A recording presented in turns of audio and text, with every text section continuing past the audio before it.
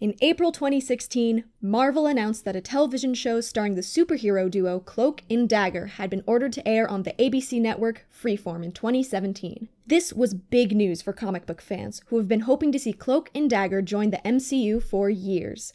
So, who are Cloak and Dagger, and why should you care about their upcoming show? Cloak and Dagger are a pair of runaway teens turned superheroes created in 1982 by Bill Mantlo and Ed Hannigan. The duo consists of Tyrone Johnson, also known as Cloak, and Tandy Bowen, known as Dagger.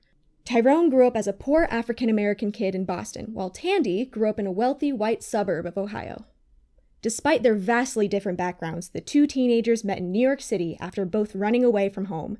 Shortly after meeting, Ty and Tandy were kidnapped and used to test a synthetic form of heroin, which unlocked superpowers in each of them. Cloak's powers revolve around his link to an alternate world known as the Dark Force Dimension. His connection to it allows him to teleport, become intangible, and cast the area around him in darkness.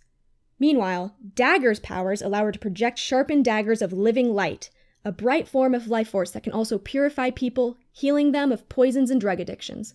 One of the side effects of Cloak's powers is his constant need to feed on the life force of others. However, Tandy's powers can help Tyrone control his hunger.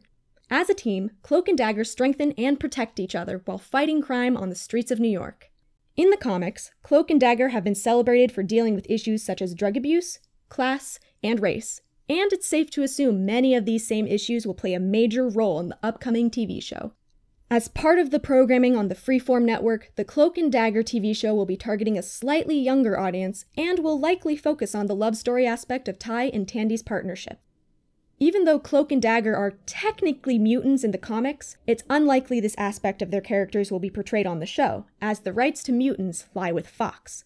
The show may either turn Cloak and Dagger into Inhumans, or change their origin story so their powers are activated some other way. While we don't know much about how Cloak and Dagger will be adapted to television, one thing's for certain: these two characters are a welcome addition to the Marvel Cinematic Universe.